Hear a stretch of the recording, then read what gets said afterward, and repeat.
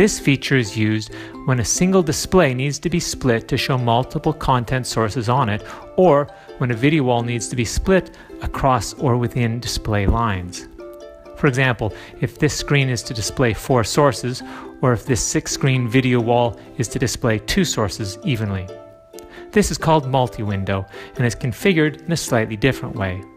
Go to Sources and select Multi-Window Source, and then select the sources you want to include, and then specify the rows and columns for that display, that zone, or that video wall, because you can invoke multi-window on a single display, on a zone within a video wall, or on an entire video wall.